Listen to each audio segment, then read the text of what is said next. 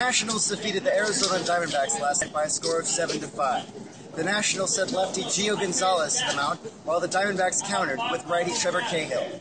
Cahill struggled, giving up 6 runs on 8 hits, including a 3-run homer off the bat of Adam LaRoche.